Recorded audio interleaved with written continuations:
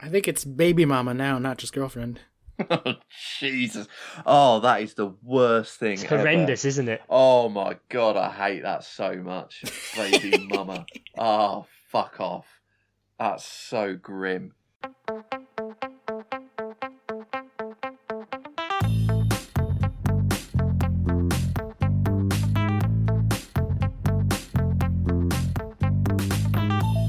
And welcome to another episode of the Miles Offside podcast, where we talk a little bit of football and a whole lot of nothing. My name is Oscar Puente, also known as Footy from Afar, and with me, as always, is a very tired-looking but very proud-looking Chuck Bailey. Yeah, to say I look tired is kind of an understatement. Yeah, Chuck, anything going on lately, or? Not much really, mate. Not really much. Went for a walk, had a cat, you know. Cool. Went and got the cat that she was running about in the car park today. That was fun. And had a bloody child. Unbelievable. Absolutely unbelievable. Less than 24 hours and he's podcasting with us. Insane. I tell you what, genuinely, as you said that is 24 hours to the minute that she was born. Wow. You missed her first big life milestone already. Look at that. Oh, no, don't worry. I'd already cleaned like 4 nappies full of shit, and I gave her some beer, but don't tell her mother because she wasn't looking. No Nice. Lithuanian Jägermeister to put her to sleep? There's still a little bit. I genuinely contemplated that, but just thought. I'm sure Ian will cut that part, or child services will be knocking on your door. Yeah. Yeah. Don't feed your children liquor, guys. Don't do it. No. Chuckling in the background, and he's already chimed in a bit, but I want to introduce him. Super producer Ian Stimson. How are you? Hey, Ian, how many kids have you had in the last 24 hours? I haven't passed on any genetic material in the last 8 years. Hashtag married life, huh? Yeah, not outside of a tissue. Yeah, exactly. There it is. I was going to go for sock, but that works just as well. As those of you out in Mopland, I'm sure, are aware, because you're suffering through the same thing we are right now, it is an international break. So there's not much football to talk about, which is going to make this a fun time mailbag extravaganza. Woo! Be-de-de-doo. Mailbags. So we're just going to run through a quick news segment, a couple of stories that have been in the headlines lately, then take it straight into the listener questions and keep it nice and short so Chuck can get back to changing dirty nappies. We wouldn't want to keep you away from that. Thanks, guys. I really do appreciate it. Well, let's get right to it with our rapid fire news. Lead story tonight. Usain Bolt done a goal. Done 2 goals for Central Coast Mariners against Sub. I mean, it was a trial friendly match, and it was in Australia. And I thought at first it might have been an A-League game, but it's not. It was like some terrible team. And funnily enough, like he did, especially his first goal, like it was actually quite a good strike. But funnily enough, he got it by outpacing the defender. If you could believe it. I wouldn't believe it. I'd love to see him actually go up against Adama Traore. If you could believe it. No, forget it. He's literally the fastest man in the world. I understand, but categorically, running on a sprinting track is different from running on a football field with cleats, right? Like I saw this really amazing special a couple of years ago of like professional athletes and putting them against each other in different situations and just showing like how good they are at the specific things they do. Right. And they had Cristiano Ronaldo go on a dead sprint against a sprinter. He obviously lost, but then they had them run through a football course like with cones and he destroyed the guy who was like an Olympic sprinter, and it wasn't even close. So like just being pure fast on the sprinting track, it doesn't necessarily translate. Yeah, but trust me, when you're hoofing long balls over the back of the defence, it really does translate. Yeah, we'll give him a go at Peterborough. Yeah. Is there a more perfect name for someone who's very fast than Bolt? Like, is he crazy? He was just made for it, wasn't it? 100% made for it. I bet you he could eat 60 chicken nuggets, no problem. Yeah, didn't he live off just chicken nuggets during the Beijing Olympics? Well, there was a story that morning of the race, he like woke up, went to McDonald's, had some nuggets, did a bit of training, went back to McDonald's, had a few more nuggets, won the Olympic gold medal. It broke like the world record. Yeah, and I think the interview for this I saw was on Top Gear over here, and Jeremy Clarkson was just amazed. He's like, "So you're literally saying McDonald's won you a gold medal?" He's like, "Well, I mean, they are a sponsor of the Olympics, so it does make sense." This is true. Yeah, I bet they weren't too upset to hear that. No, and he was actually drinking Coca-Cola during the race too. Yeah, stopped halfway through and did like the Diet Coke break. Yeah, he opened. It was like just the music. The music came on. Da da da da da da. Ah. Just has to do it for the sponsorship.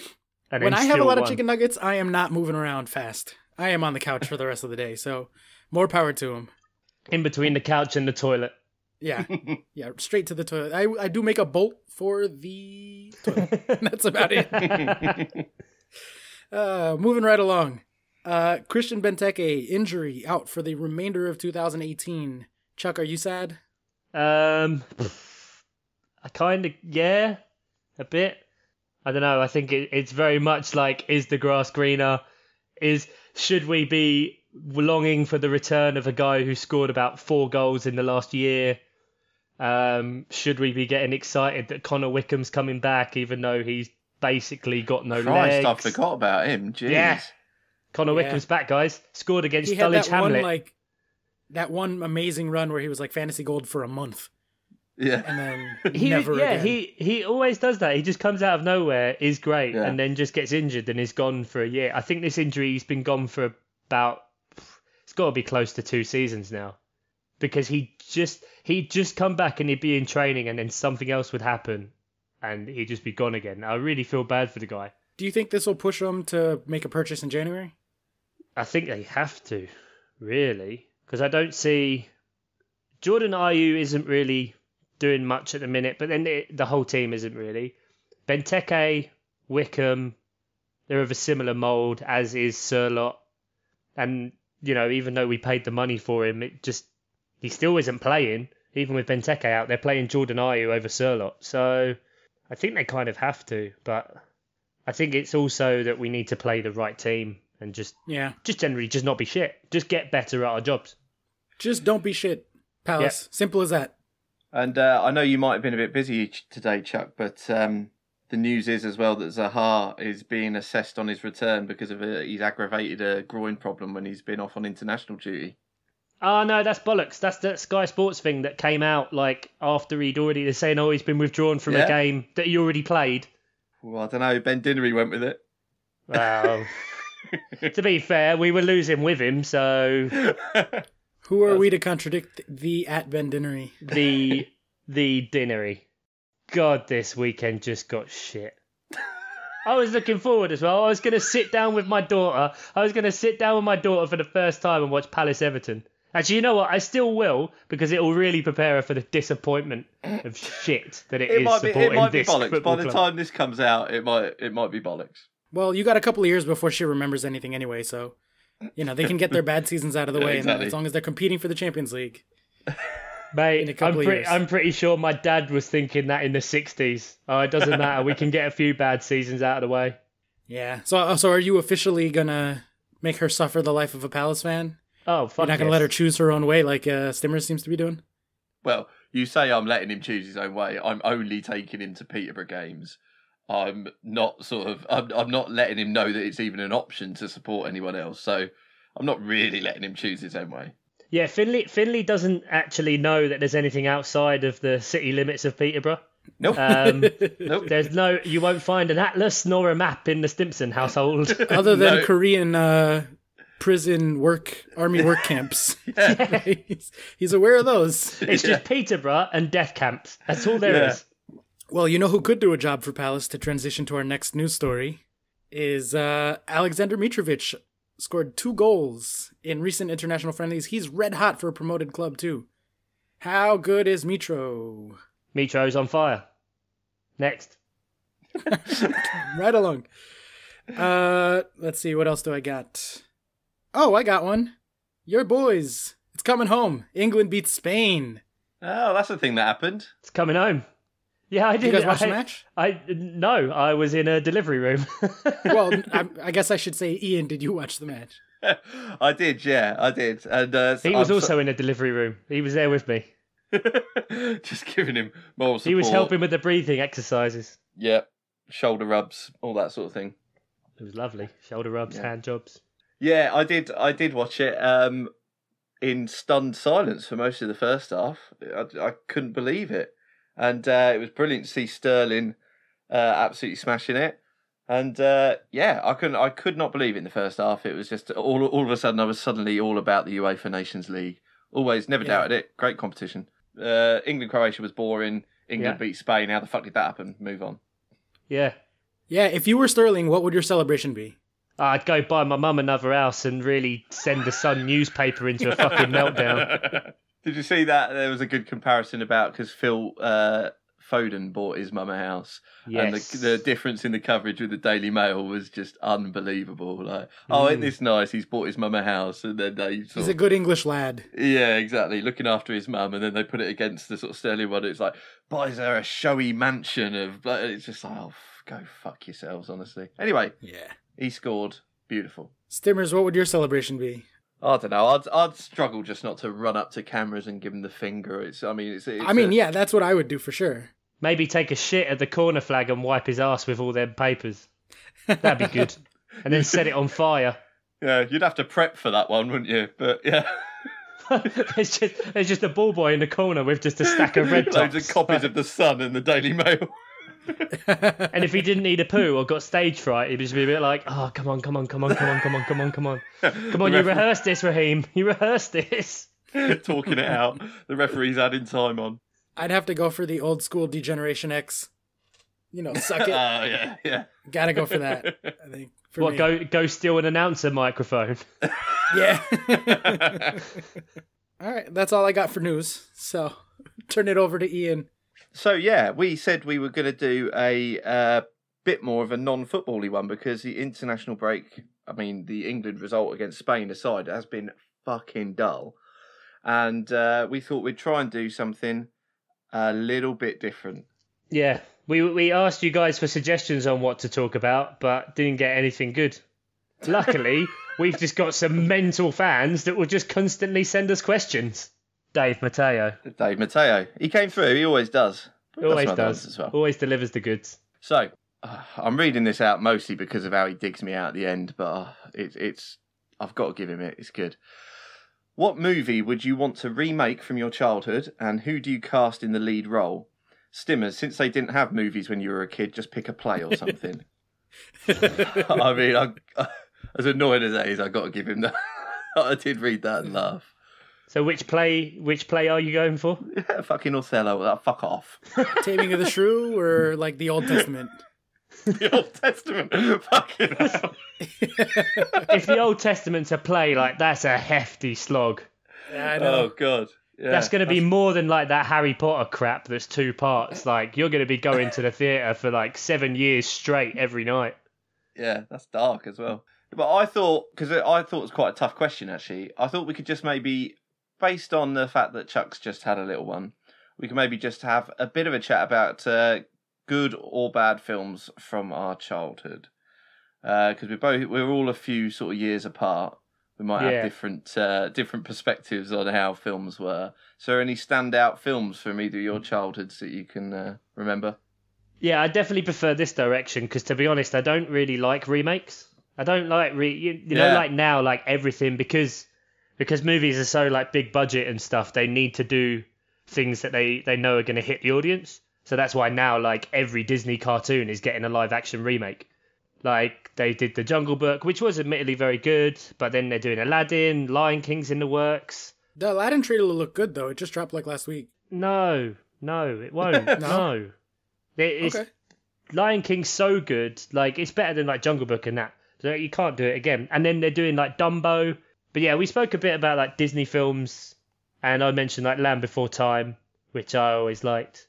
My favorite film of all time, which is linked to my childhood and explains a lot about who I am, is Drop Dead Fred, which is the Rick Mayall film. Oh yes, of course, yeah. Which was released the year I was born, actually. I think 1991, and I absolutely love that film. That's a great film, and I watched that that's a good one. At least once a year. Incidentally, that was meant to get a remake quite a few years ago, maybe about 6 years ago with Russell Brand.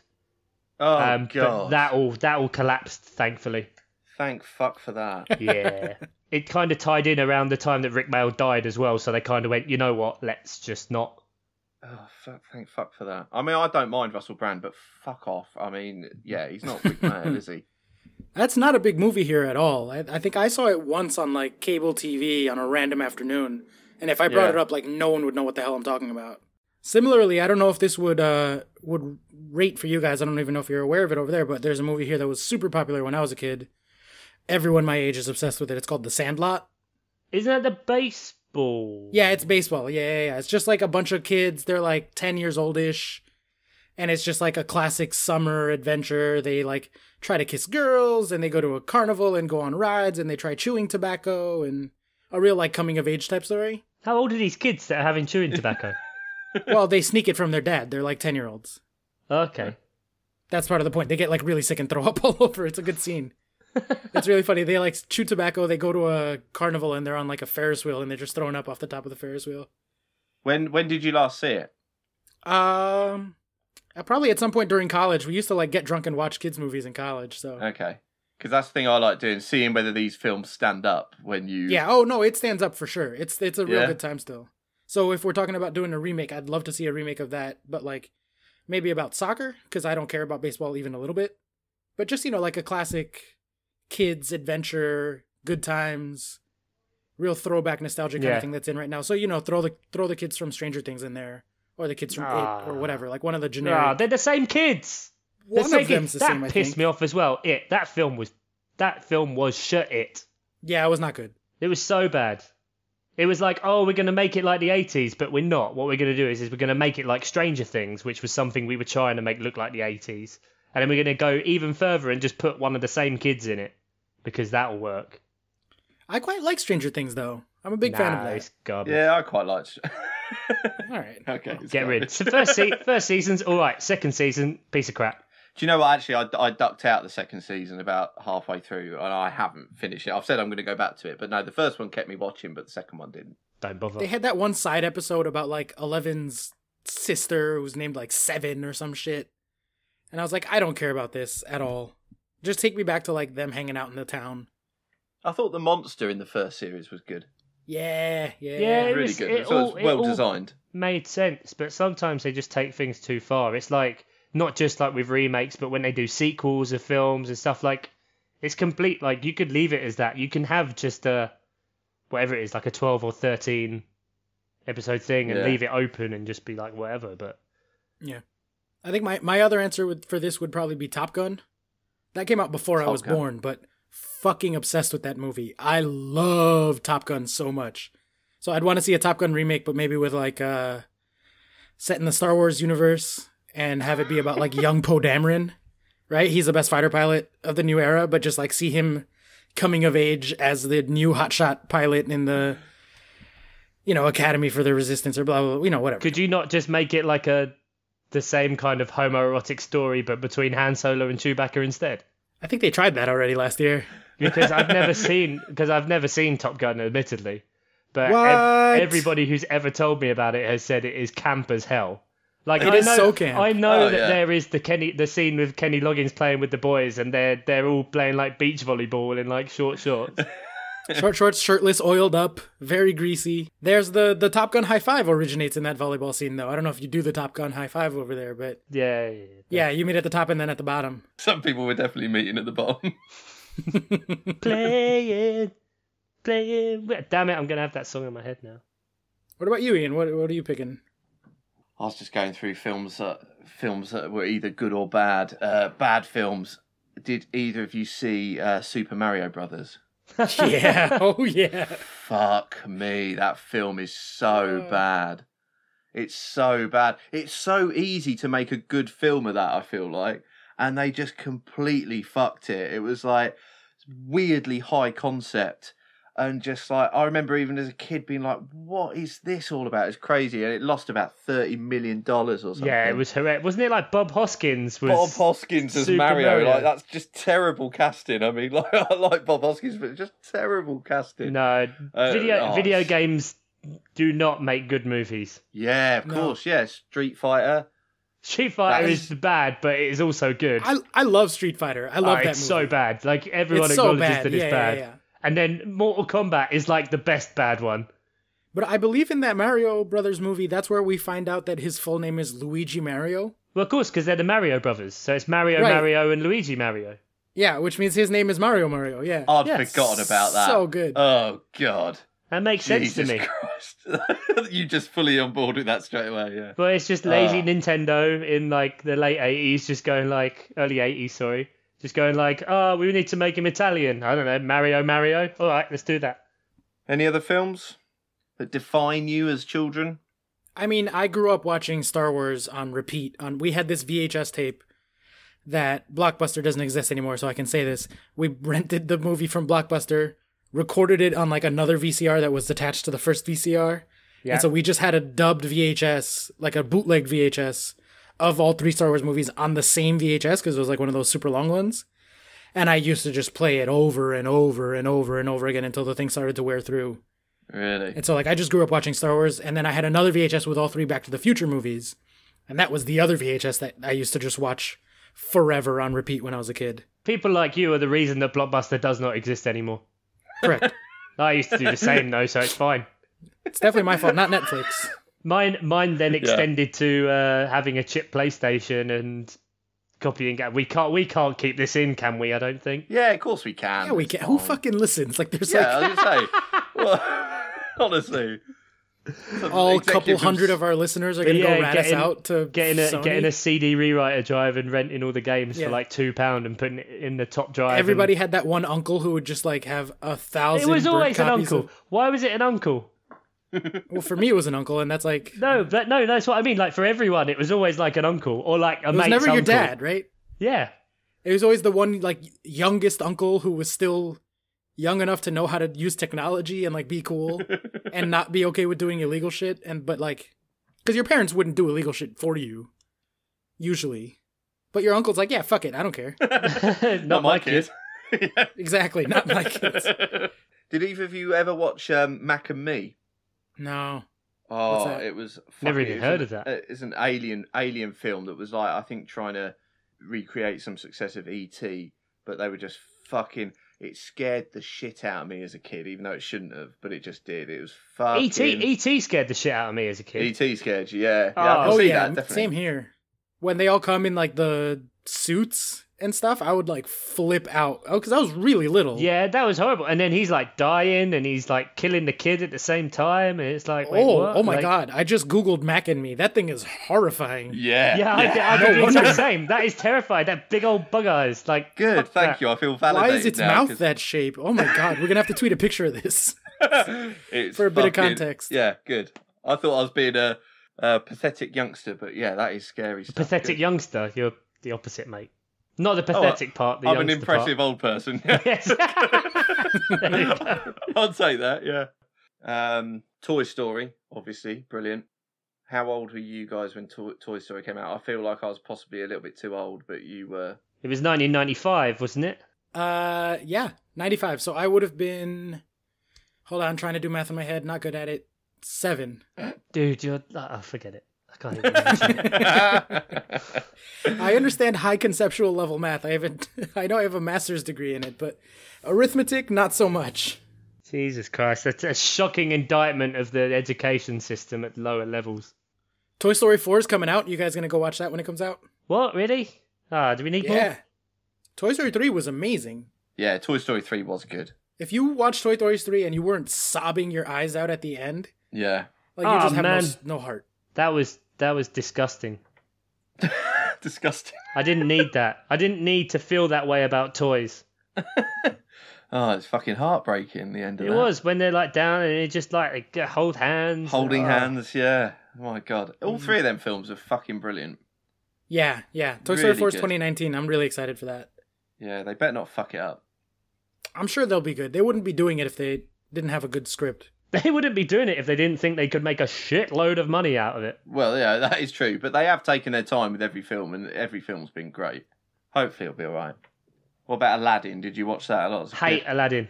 Hate it. Love Aladdin. Very excited for the live action one. That was my thing as a kid. I loved Aladdin.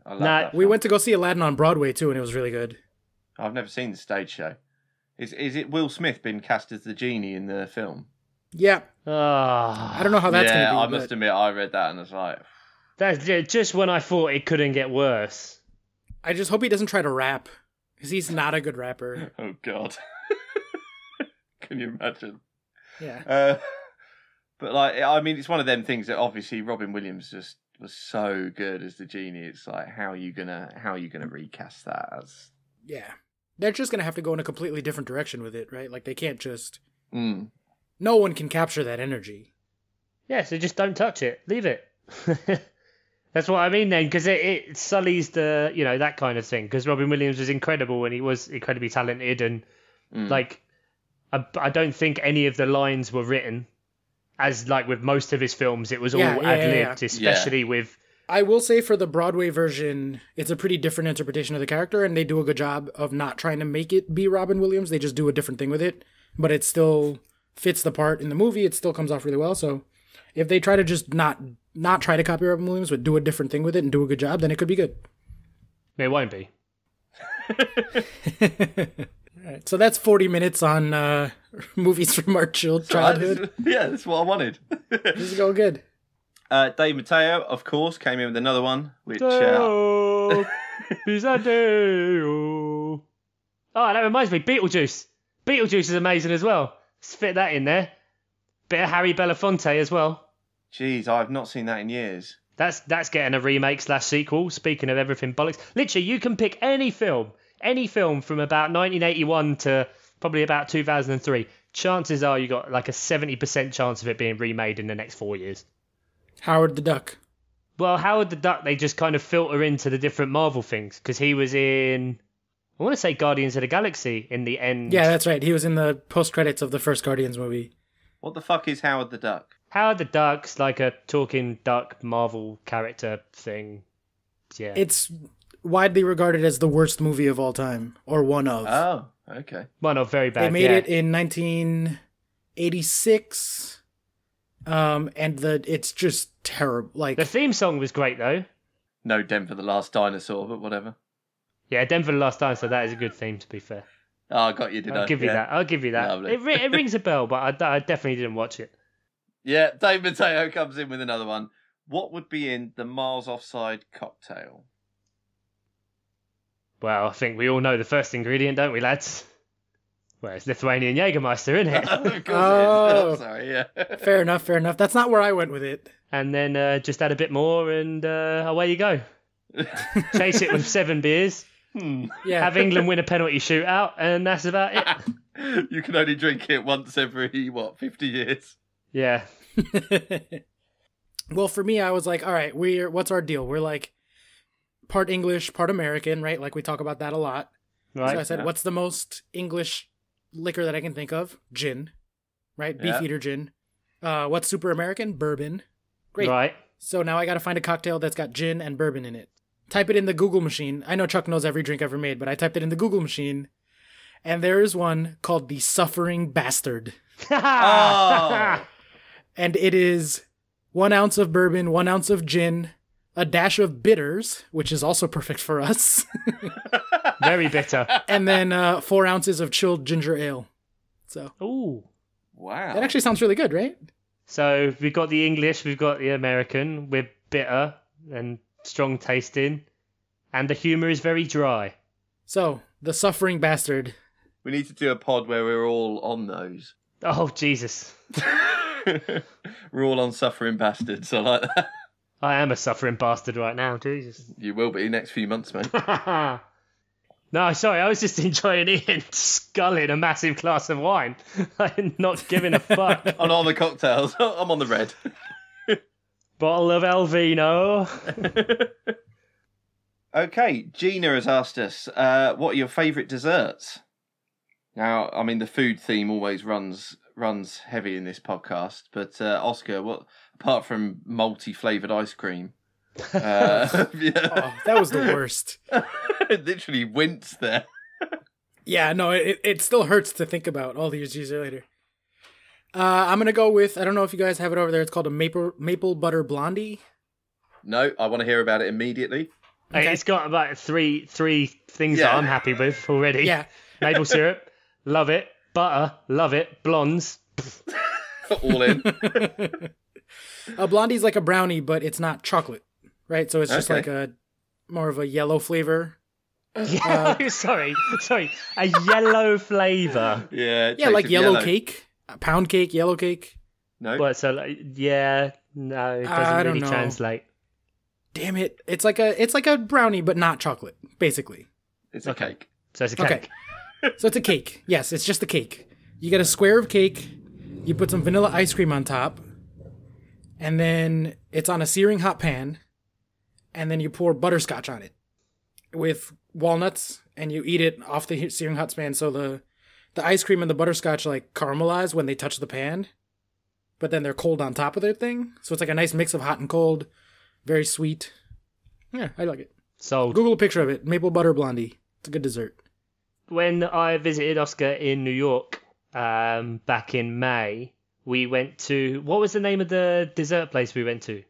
Venero's. It's one of the best bakeries in New York City. Yes, it was amazing. And the cannolis they did there were incredible. And then we had this strawberry shortcake. Yeah, we had 2 desserts after we just had dinner. What? It kind of went without saying. That was so good. The fact that like we were like deciding what to have, and then you ordered 2 desserts, and I was like, well, I was stuck between ordering 2, so if Oscar's gonna do it. Yeah, exactly. This was way before I realised that Oscar was a former competitive eater as well. Yeah, I was gonna say. But yeah, they were both absolutely phenomenal. And the fact that there was a massive queue to get in and you had to wait like half an hour, like that was incredible. So those strawberry shortcakes and cannolis were pretty special. Yeah, that's Venero's on 12th and Avenue A if you're visiting New York City. And it is not far away from the best lunch place in the city. It's called Smack, or Margarita's Mac and Cheese. It is a mac and cheese specialty restaurant. Chuck, you also went there. We went there right before that. It is just mac and cheese, but it is like high-end gourmet mac and cheese with crazy ingredients. And they serve it to you right in the hot cast iron, and it is fucking amazing. So if you're ever going to New York... My son would love that. Macaroni and cheese is his favourite thing. He would absolutely love that. No, it was tits. What did you get, Chuck? I don't remember. I had one. It had like a spicy sausage with peppers and... I can't remember. Was it the one that has figs in it too, or? No, I didn't get anything. There was no like fruit in it. It was like a spicy. I don't know. It was fucking amazing. I didn't care. It was like meat, cheese, pasta, like in my face. Yeah. But general desserts. I like a good crumble, decent like a rhubarb crumble, with custard. But now I don't know how this is gonna go. Cold custard. Yeah, fine with that. Well, I think it works because the dessert is hot and then the accompaniment is cold. So you have like ice cream. Like you don't just heat it up. You don't have hot cream, do you? Yeah, no. It's ice cream. No, that sounds fine by me. I'm all about tiramisu. I'm mad for tiramisu. Oh, and it's a weird thing because like when I was a kid, I made the decision I didn't like coffee flavoured stuff. Yeah, so I think most kids have that at one point. Yeah, but then I kept that going for years and years. Just didn't try it. Just went, oh no, I don't like that. No, I don't like that. No, and then I was about like mid to late 20s and had some tiramisu and I was like, oh fuck, I've wasted my life. Oh Jesus Christ. And now it's all I order. If it's on the menu, I have to order it because I feel like there were years of wasted tiramisu. But you're in a tiramisu deficit and you've really got to kind of make it back. It annoys me now that I'm not eating tiramisu now. That's me with creme brulee. I went years and years and years being like, that's a weird name. It's probably not good. I don't think I'm going to like it. And I never tried it. And then I hit like 25 and I was like, holy shit, this is amazing.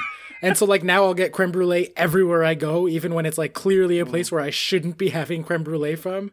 Because I'm like, oh my God, they have creme brulee at this gas station. It's going to be amazing. But the crust on the top is just where it's gone really stale and old. And it's just kind of like collecting bits. See, that's kind of like a custard. That's just basically custard with a hard top.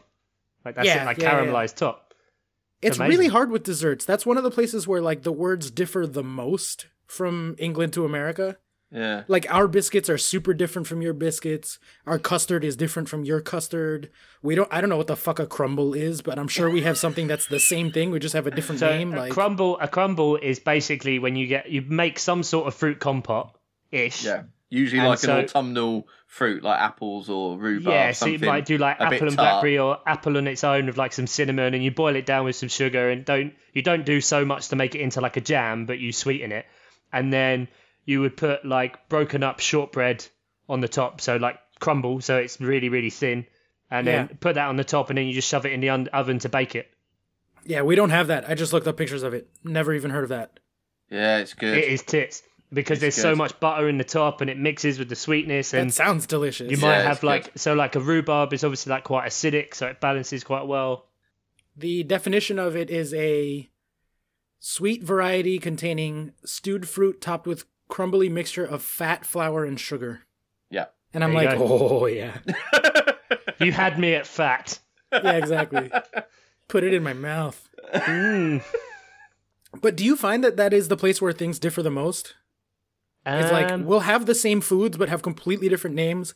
And then also we'll have foods that just don't at all exist in the other place. Like pomegranates. Yeah, I think food is where there is the most difference. Because it's so, like, those items are quite commonplace. So you notice more that there is a difference as well. Yeah, that's true. And I think a lot of cuisine is, like, so local, too. Like, I think most people would know, like, aubergine and eggplant, or, like, courgette and zucchini. Yeah. Actually, even in the US, we have a lot of a problem with people using different words for the same item when you vary from region to region. So, like, for example, there's a sandwich where in New York we would call it a hero. It's just like a foot-long sandwich, like it's a long bread. It's like a sub. Yeah, it's the same as a sub. Yeah. Some places they call it a grinder, though. Some places it's called a hero. Some places it's called a sub. Some places it's called a... lots of different names for it. And when I first moved up to Rhode Island, which is where I live now, they don't call it a drinking fountain. They call it a bubbler. Which, how fucking stupid is that? Yeah, so like, I'll have someone be like, hey, do you know where the bubbler is around here? And I'm like, what the fuck are you talking about? And they're like, the thing where you go drink water? The bubbler? I'm like, do you fucking mean a drinking fountain? What is wrong with you? And in the South, and this pisses me off so much, so if you're from the South, I apologize in advance, I guess. But yeah, both of you are rubbing your hands and getting ready to listen. Yeah, in the Northeast, we call it soda. Fine. In the Northwest, and I think also in the Midwest, they call it pop. Which, a little weird, but fine enough, right? Just sounds kind of old-timey to me, because I think we called it pop in the 50s. Whatever. It was the sound it made, wasn't it, when they opened it, like the type of bottles they had. In the South, they call it Coke. But no matter what kind you're drinking. So you'll go to a restaurant and be like, hi, can I have a Coke? And they'll be like, sure, what kind? Sprite? That's Dr. Pepper? fucking bizarre. And I'm like, no, a fucking Coke. Like I said Coke. So people are like they just use the word Coke to mean soda. Yeah. So if you order a Coke, they're like, well, what kind? Do you want a root beer? Do you want a Sprite? Do you want a, all the different things? And I'm like, no. So they call it a Coke. I'm like, what the fuck is wrong with you? First time I encountered that, I was like, what? Because our country's so big that like there are a lot of language variations from place to place. Yeah, but we have to say, I think the main one I always see here, and maybe Ian knows, is whenever they show a picture of like a bread roll.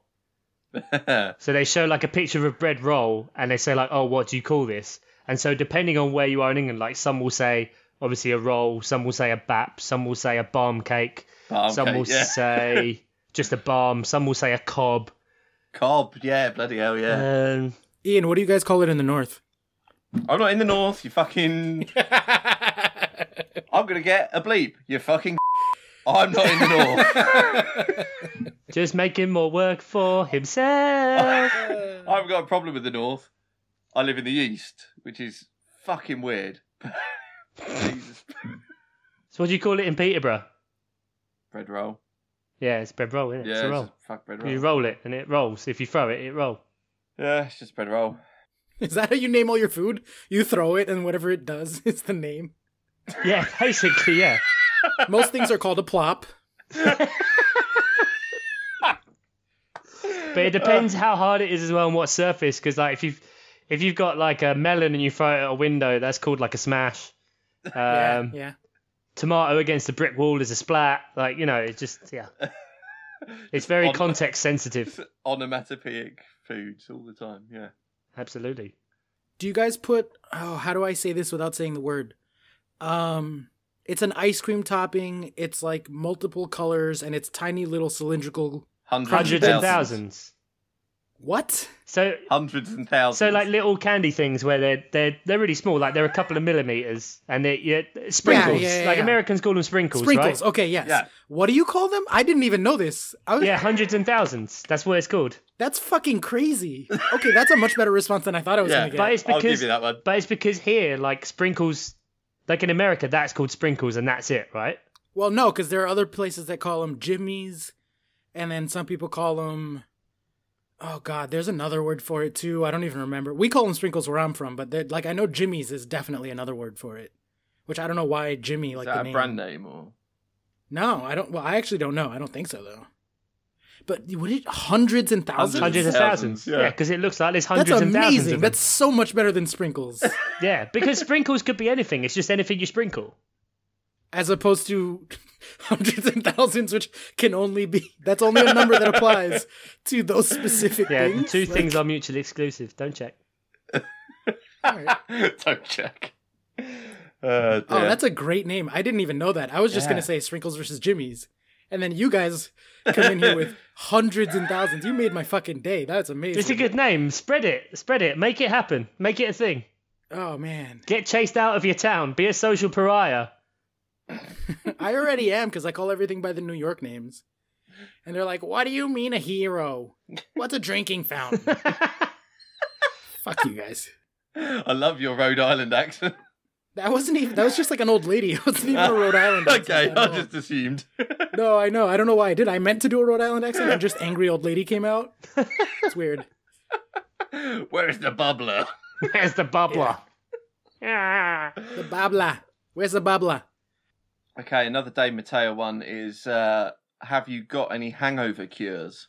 More alcohol. Greasy food, man. Greasy food.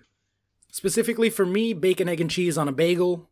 Or this is a New York specific thing, but a slice of baked ziti pizza. So it's a pizza slice, and then you cook baked ziti, you put it on top, and it's like carbs on carbs with cheese on cheese. Now explain a baked ziti for those who are not in the know.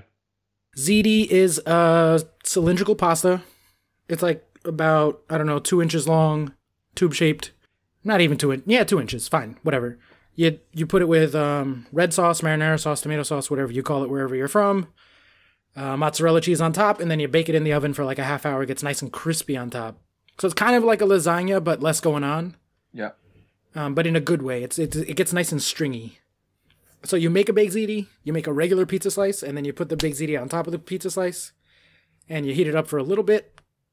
And it's like... I'm making a symbol at the camera, which the listeners obviously can't hear, but it's a very thick thing. So like one ziti slice is like a full lunch, and you have to like really bite into it. So if you have that in the morning when you're hungover, it's so much work to eat that by the time you're done, you're like, you can't possibly be hungover anymore. Nice. See, I've done that before and just put a spaghetti bolognese on top of a pizza. Jesus Christ. Yeah. There you go.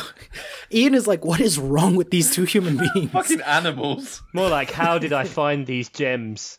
Yeah, I mean, I'm writing all this shit down.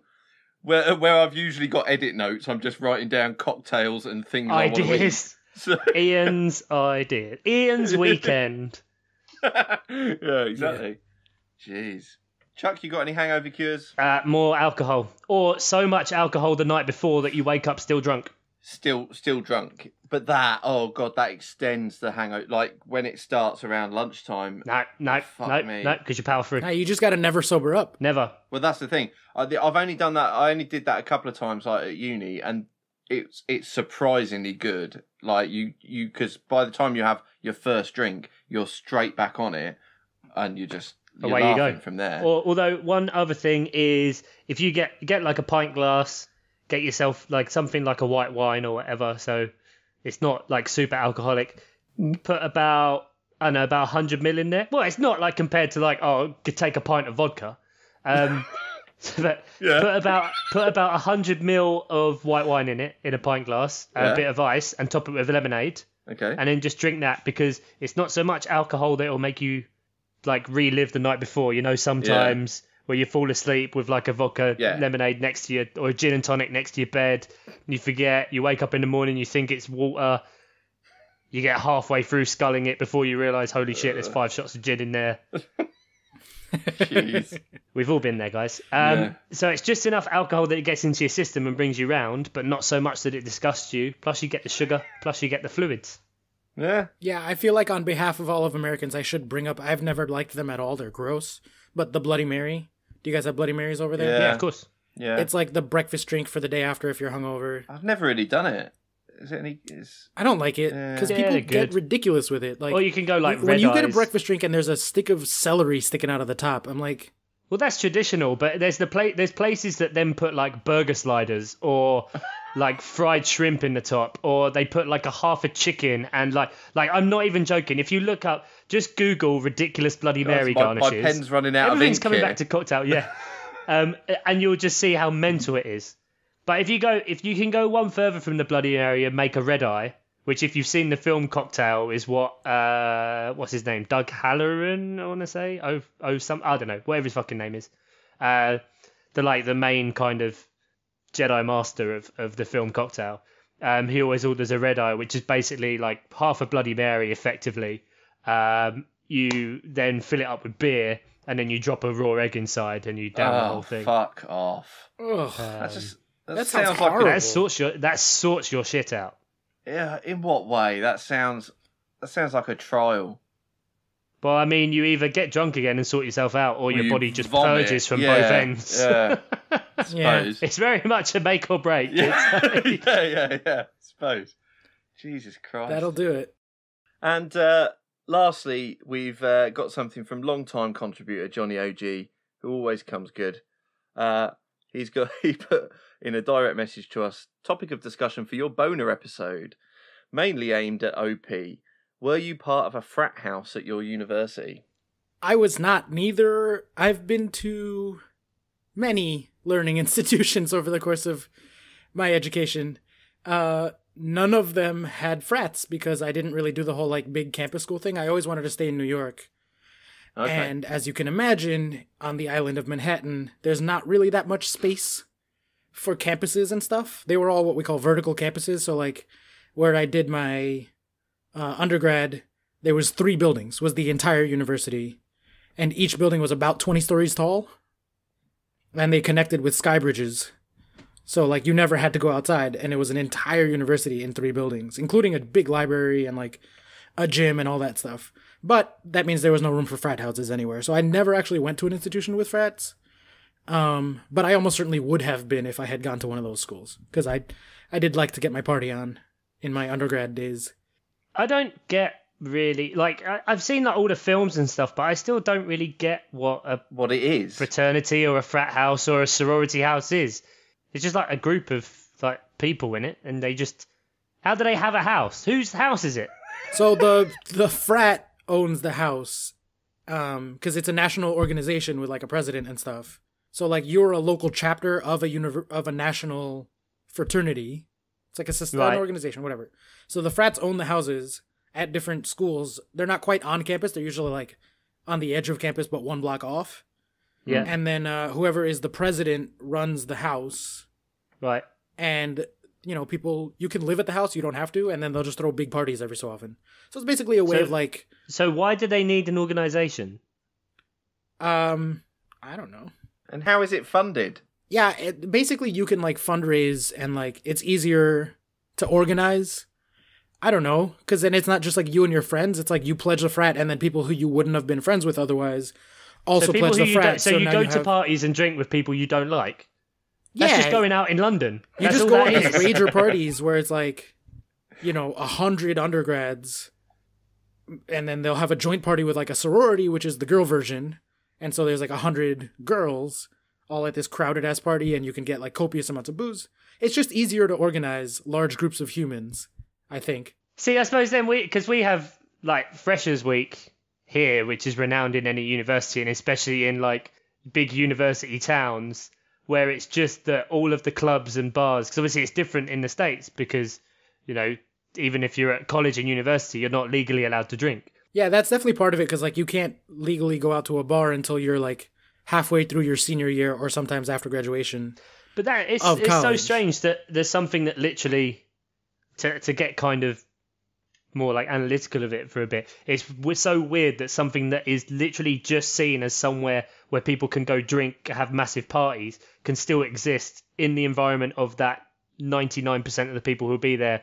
It is illegal for them to be drinking, and how it's still allowed to exist as part of a university, or they'll be associated with it, or that there is some organisation that would be happy to encourage underage drinking. Do you think that's why it exists culturally? Because they don't drink until they're 21, so they have this sort of frat house thing where... No, I don't think so, because it's not that hard to get in. Like, there's always a couple of bars that everyone knows, like, oh, they'll serve you if you're underage, as long as you have some sort of ID.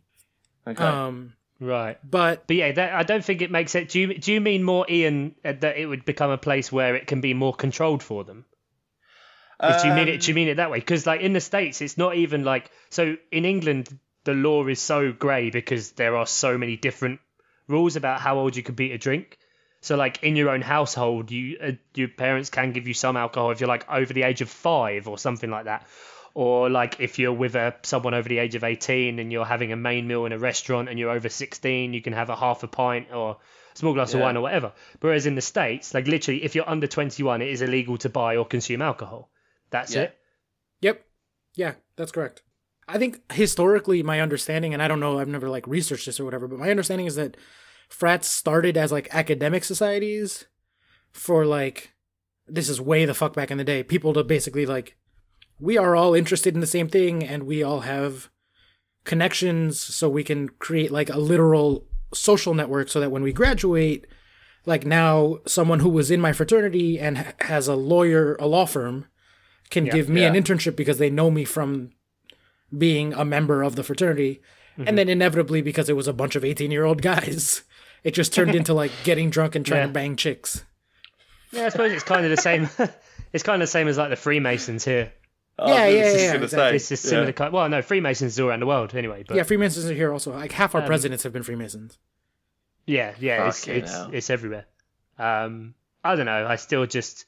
Anytime I hear frat house, I just want to go, Toga, Toga, Toga. Oh, it's as ridiculously stereotypical as that. It really is. Like, I fucking love Animal House, just to take it all the way back to films that should never be remade, ever. It should never be touched, because it's kind of technically been remade 1,000,000 times. Yeah.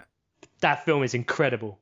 Incredibly accurate depiction of frat houses is the movie Neighbors with Seth Rogen and Zac Efron. I don't know if you guys have seen it. I've not seen it, no. Basically, this couple who just has a newborn own a house, and then the house next to them gets sold to a fraternity. And they're like, oh my God, they're going to be partying all the time, and it's going to keep our baby up, and it's hard enough having a newborn, blah, blah, blah, blah. Hijinks ensue. There's a rivalry, blah, blah, blah. But the depiction of the frat parties and of the frat like organization in that movie is like spot on. From all the friends that I visited at other colleges and like everything I've ever seen about an actual frat. So it's also super funny. I like it. There's a sequel, not as funny, but... Johnny OG goes on to say, and to Stimmers, who I think went to uni, were you a member of the Anglia Ruskin Young Socialist movement? My story is that, talking of bullshit degrees, Chuck, I did creative music technology. Right. What's that when it's at home? Pressing record. So it's creative, there's music, it's technology. Yeah. So I mean, he's hit the nail on the head in that there aren't many universities in the east of England that are prestigious. So I went to Scarborough. Because that's the logical fucking step. Why wouldn't you? No, it was Hull University, but it was... Oh my God. Yeah. But it was Oscar, you remember how you were talking earlier about how disgusting it is that people in the south call it Coke? Mm-hmm. Right, now take that and apply that to a region of people in the north of England, and that's what basically we're talking about here. Okay. Now... that's all. Scarborough. We're going to Scarborough. So this campus was tiny. It had halls residence for about 300 people. They only did about sort of 5 or 6 subjects. So it was music technology, theatre studies, business studies, some computing bollocks or whatever, But the advantage of it was like the student union was like a tiny little pub, proper glasses. Like you'd go in and you'd know everyone in there, or like if you spent the day in there, you'd know everyone who came in from lectures and stuff. Because I went to visit like friends at uni, and their student unions were like a fucking super club. Yeah, plastic glasses, 25 minutes to get served at the bar. It's a fucking nightmare. My place was lovely, tiny little pub. You know, £1.35 for a pint of Carlsberg Export. Fucking those. Thank you kindly. It was beautiful, but yeah. I mean, if we're talking about bullshit degrees, sign me up. Fucking hell. Yeah, I have a music degree also, Ian. Actually, that's one of the many things that I've studied at some point or another. You've got a proper one though, haven't you? No. Mine's in music history and composition, jazz. Yeah, he learned how to press record and pause. Yeah, no, no, music history and composition, that's a proper one. Mine was dicking about on guitar for 3 years. Isn't that just what it is, whatever course you do at uni? Yeah, basically. They all dick about. Well, one of my courses was Sheeran. The history and composition of the Beatles. And we just listened to the Beatles for an entire semester. And then broke down like the sheet music and the music theory behind it. But it was mostly just like listening to the Beatles. It's a fucking awesome class. Yeah, I did enjoy my degree massively, but fuck me, I didn't learn anything until the last year. And then we did like a live sound module, and then I actually learned something. But fuck me, I could have done the 3-year degree. It felt like it could have been condensed into like a 3-month course. It was just, most of it was fucking useless. Anyway, so now I'm pressing record on a podcast with you guys. Remember that, kids? Transferable skills. Exactly. Nothing is useless. Knowledge is power. He goes on to ask, and to Chuck, how was it being bummed daily at public school? I didn't go to public school. I don't know where that's come from. One thing I've always found weird of public school, and why it's called public school, is because it's not for the public. I know, I hate that. There's private school, and public school and private school are the same thing. They mean the same thing, yeah. That's really weird. I don't get it. I went to grammar school. You went to grammar school? Yeah, it's basically the same thing, but you don't pay for it. Well, they claim that you don't pay for it, but then, you know, they make your parents kind of... you paid for it. That's crazy and weird. Here, public school means it's free and for the public. Yeah, that makes sense. Yeah. Private school is private and it costs money. Yeah. And there is like one thing that people call grammar school, and that is when you go to Catholic school from kindergarten to 8th grade, which I don't know what the equivalent of 8th grade would be over there. It's the year before high school. So that's from the age of 5 to 13-ish. 14, yeah? 13, yeah. Yeah, so that's because in America you start school a year later than us. So you start kindergarten at 5. We start what's called reception at 4. Well, we have pre-K. We have pre-kindergarten, which is at 4. Yeah, but that's not like legal requirement, is it? Neither is kindergarten, actually. Oh, kindergarten isn't. Okay, so technically you can go 2 years. Huh. Yeah. You don't have to go to school till you're 6 here. Oh, wow. Which is part of why our education system is so broken. The first 2 years, you're basically just learning how to colour in. That's all it is. I don't know. Finley did a load of phonics. He came back at 5 and was going, Dad, this is a diet... Daddy, because he was 5 then. He's grown up now. He's 8, so we don't do daddy anymore. Dad. But good. Adults who call their parents daddy and mummy need to be taken out the back and shot. Absolutely true. Yeah. I just didn't expect him to be the one to come home and go, I'm not calling you daddy anymore. I was like, okay, fair enough, mate. Those days are over. Yeah. He just calls you Ian now. Back... Mr. Simpson. Old Fucking hell. I couldn't let it go. I couldn't let you beat me. That's all right. Yeah, quite. Yeah, you need to get your bleep in every episode. So yeah, he comes back from school at 5 and he's talking about diagraphs, and I genuinely had to go, what is a digraph to my 5-6-year-old boy? And he's like, oh, it's a phonic sound where it's made up from 2 letters. 2 letters, like, together. Okay. It used to be called a diphthong. There you go, guys. Learned that when I studied Latin. Yeah, that's right. Studied Latin. Right, okay. You can't possibly have a go at anyone for claiming that they thought you went to public school when you studied Latin. You played, what's that game? Eton... Quidditch. No, that was Oscar, sorry. Eton Fives. Yeah, I played Eton yeah, Fives. You can't possibly have a go at anyone. Eton, which is a public school. Okay, this is really confusing because public school means, I think, the opposite. Does it mean like you're all fancy if you go to public school? Yeah, like proper fancy. Like, so Eton College is a public school.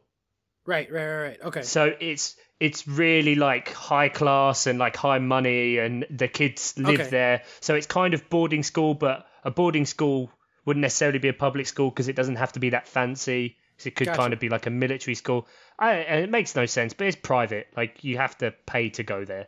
It's a load of bollocks. And you probably have school on Saturdays as well, and have to go to church on Sundays and those kind of things. But I went to a means-tested Church of England grammar school. You got into a means-tested school? Unbelievable. Yeah, I'm fucking smart, man. Just spelt some dinosaurs. Yeah. Yeah. What do you want? Parasaurolophus, P-A-R... No, I'm just kidding. I'm not going to... Yeah, you're a real Rain Man with those dinosaurs, man. Not so much with the years of movies. You think you are, but apparently you don't actually know what year movies are from. Fuck off. You had to look, you literally Googled it as we were talking. No, Lion King I knew. Jurassic Park I was wrong, but Lion King I knew. Chuck's so mad right now. So pissed off. It's so good to be able to piss both of you off with like a couple of words. It's really nice. All right. What are the couple of words? Well, you know, Ian, you make a couple of jokes about age, technology. I'm fine with it. Don't know what you mean, mate. Living in the north. Man, you know, man's got a degree in technology. Can't insult him there. And then for Chuck, you know, hipster. I just love it because you're the hipster. It's so hipster. It's great. Yeah, but nothing phases me, man. It's like it's real hard to catch me, get me all flustered and stuff. But you guys are like easy targets. It's why it's why you love me. Because I'm such a bastard. What's the name of it? I'm such a suffering bastard. We're the suffering bastards. Okay, so we'll end this listener extravaganza on the last bit that Johnny OG said, because Chuck got back to him and mentioned that, well, actually your words were, I went to grammar school, not public school. The bumming was average. Which I enjoyed. but anyway. Still happen daily, though. He then said, I went to, and I'll sub out the name of the school, our cricket coach got sacked for inappropriate behaviour with the students. Needless to say, given my good looks, I have had to have years of counselling to get over it, but my God, I have a beautiful cover drive. That was quite something. Shows the sacrifice that you make to excel in sport. So with that last lovely contribution from Johnny OG, we'd like to thank you all for your contributions to this sort of non-football episode we've had. If you want to get in touch with us in the future, then we are at Miles Offside Pod on Twitter and Miles Offside on Facebook, milesoffsidepod@gmail.com if you'd like to send us anything longer. We really appreciate all your contributions. Also, if you could give us a 5-star review on iTunes or wherever you get your pods, that really helps us. We've had some 5 stars lately, and we've seen little bumps in the rankings. I don't know if you guys saw, but we charted in Barbados. Charted in Barbados! Yeah. I'm big in the Caribbean, lads. We can retire now. Exactly. Fantastic. So if you can give us 5-star reviews, it massively helps us. Please, guys. Please. Yeah, please. And with that, you might not believe it, but guys, it's finally some football coming back that we want to talk about. Hey. Oh, thank Premier God. League's back. Don't worry, guys. Another international break in a month. There is, isn't there? Fuck yeah. me. Bringing it back down. So we got some... I'm not going to lie, the fixtures are pretty mixed. Big ones, Chelsea Man United, of course. Yay! Chelsea going to win, aren't they? Yeah, Mourinho's going to be... I believe he's suspended. He got charged for his comments after the Newcastle match. Is he? Yeah, I think so. Did he actually get suspended? So do you mean to tell me that you had actual news about football that you didn't put in our inappropriately titled rapid fire news section at the beginning of the fucking podcast? Well, the tagline to that is it's not really rapid and it's barely even news. So if it was real news, it wouldn't belong there at all. In the enough. rapid fire fair. news. We managed expectations for that segment. I'll give you that, yeah. Yeah. So the story is that he has been charged over comments he made in Portuguese to a television camera after his side's win over Newcastle. He used abusive, insulting, and improper language. After the game, he said he could cope with the manhunt against him and his team. Blah, blah, blah. So he's been charged, and he'll probably be suspended, because those types of charges almost always go through, especially against Mourinho. That's good, because it had been about 2 weeks since he'd been like in major controversy in the media.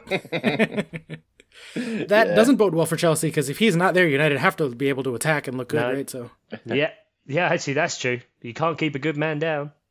How do you feel about this fixture, Oscar? Because I mean, you've definitely still got some latent love for Mourinho, haven't you? So I do, yeah, a lot actually. Yeah, but Man United is the sports team I hate the most of any team in the entire world, in any sport. So I want to crush them till they are all crying, and then bottle up the tears of the children from Manchester and bathe in it. Put them in my satisfying bastard. Yeah, exactly. That'll be a satisfying bastard as opposed to the suffering bastard. They would be your bitters. The bitter tears. They would be my bitters, yeah, the bitter tears of crying children from Manchester as we crush them 6-0.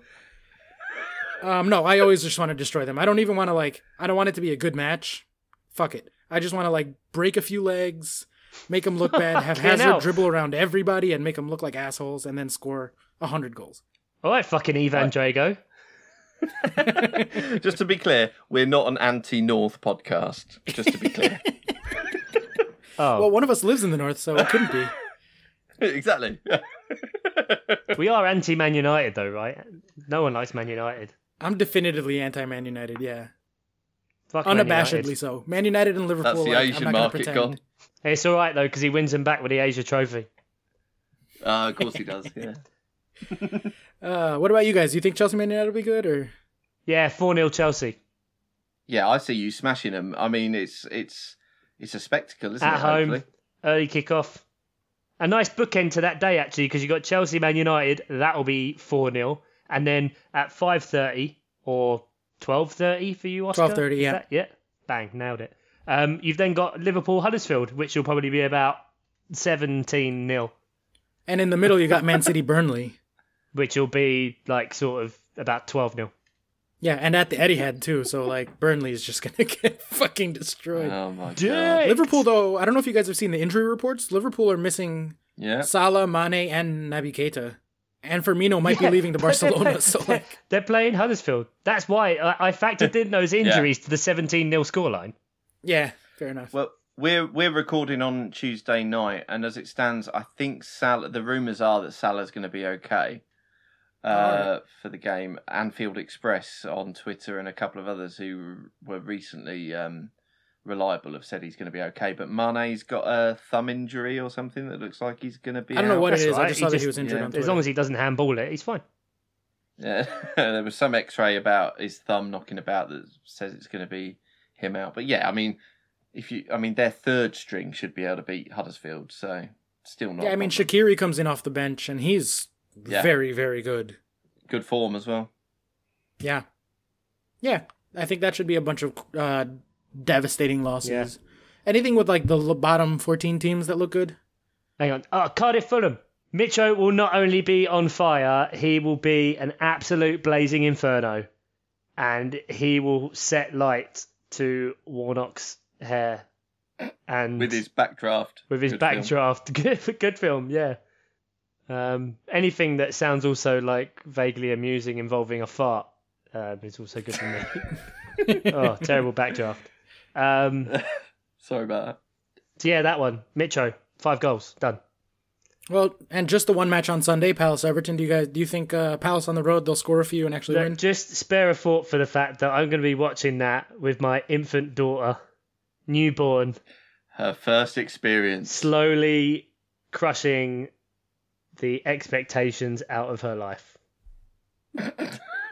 Like any good parent should do. Yeah. Yeah, you got to, manage expectations. Absolutely. Don't set that bar too high, Ian. 3-0 Palace. Oh, fuck, don't. How? How is that? That's not even physically, feasibly possible. If you can explain it and justify that to me, I will colour me impressed. Sacco hat-trick, clearly. That would be a very me. Palace thing to do.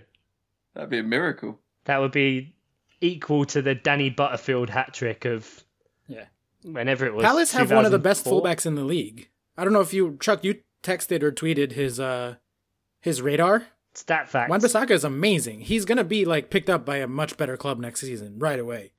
His stats are phenomenal. I don't know, because like I think the whole time Zaha's at the club, like Wan-Bissaka will stay because he can see the progression and the love, because he's done the exact same thing, and they're very, very similar players. And he's had like some good coaching from people like Townsend has really looked after him and helped him to progress. And yeah, his stats are obscene. So I think if we were going to cash in on one, we'd probably end up cashing in on both, either way, and then we wouldn't spend the money, and then we just get relegated. But then championship, and I bloody love the championship. So I'd love to be in the championship. Hey, you guys could be playing each other next season. Who knows? Oh, no, it won't be next season. It'll be like season after. Well, we'll miss each other. We'll be like ships in the night. I was going to say, we only ever have one season in the championship, so don't get excited. That's all you got in you. Yeah, exactly. That's the only chance. It's been a while. Accrington Stanley on Saturday, though. Jesus, that's a team name that just makes no fucking sense as well. Oh, dear. All the other teams are going like, right, what can we do? Well, there's United's taken, City, Town. What should we call Accrington? Stanley, you got any ideas? Hold on a minute. Because then, of course, like after Accrington Stanley, you then got Sheffield. It's like, well, we've already got United. It's Wednesday. Why not? Let's do that. Did they play all their games on Wednesdays? Actually, that's one. Dave Matteo. Let's ask Dave Matteo a question, because weirdly, he is a Sheffield Wednesday fan. Whoa, hang on. What? Literally the only I didn't one. know that, really? Yeah. Why? I've got a question for Dave. Why Sheffield Wednesday? Because I can't even be bothered to Google it. Can't be bothered. Wasting my time. I'm a father now, guys. I've got better things to do. I want to know from Dave why, faced with all the choices you had, you went with Sheffield Wednesday. That is an interesting choice for a foreign fan. And yet, kind of Australian. Like, I kind of makes sense for an Australian person to be like, yeah, that's the team. That one. Why? Wow. Why not? I don't know. Bloody like Wednesday. And you don't have to bleep that one because it's an Australian accent, and that is a term of endearment there, so that's fine. I'm probably going to bleep it. Yeah, for the best. You fucking coward. That's the second time you've called me a coward for not leaving stuff in.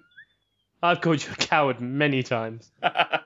And on that note, Chuck's got to get back to cleaning diapers. Ian's got to get back to, I don't know, recreating Shakespeare plays. Something. And I've got to go eat, 90 hot dogs. You've got to go create a suffering bastard and make yourself a maple butter blondie. How about that? Yeah, exactly. Yeah, that's what we're all going to do. So it's been a pleasure. Love a good mailbag episode. It's always a good time. If you happen to make it to the end, congratulations. Yeah, well done to hell. you. Lord, you're on like the level of, I don't know, you're beyond us. Just if you have made it, just turn off. Just unplug your headphones. Go outside. Right. Shit outside. All right. Stay inside. Stay with us. Go back. What you should do is reopen the app. Go Podcast Addict, Stitcher, Acast, Spotify, whatever it is. Go back to episode 2 and listen to that because we always enjoy it when that gets a little bump. And because Ian realised the reason why that episode always gets a little bump. Yeah. So this was an absolute epic bit of production from me, in that we were constantly wondering why on our download numbers episode 2 kept getting downloaded all the time. Oh, why? Oscar likes the episode. For clarity, if you are a new listener, episode 2 was during when we were covering the World Cup, and it's us analysing groups E to H. Yep, it's a preview of the World Cup. Yeah. Yep. And still now it gets downloads. Turns out it's because I had the wrong iTunes link on the show notes. So all the iTunes links on the show notes were going straight to episode 2 and possibly artificially inflating those figures a little bit. So yeah, go back and listen to that. And we'll know because we'll check. And we've got your IP addresses because there's some sort of, I don't know where I'm going with this. I'm very tired. Oh, that's all right. Mate, Yeah. The fact you turned up is fucking incredible. Yeah, props, man. Mad props to you. Well done, man. Thank you very much. Well, we'll see you. And congratulations, next week. Chuck, on behalf of the whole MOPhead listener community, I'm sure. You've had some messages already from them. Yeah, it's been very nice. So, yeah, go get back to little baby Jessica, and we'll see you next week. Fucking God, I hate you so much. Alana Pardew Bailey. You're both a bunch of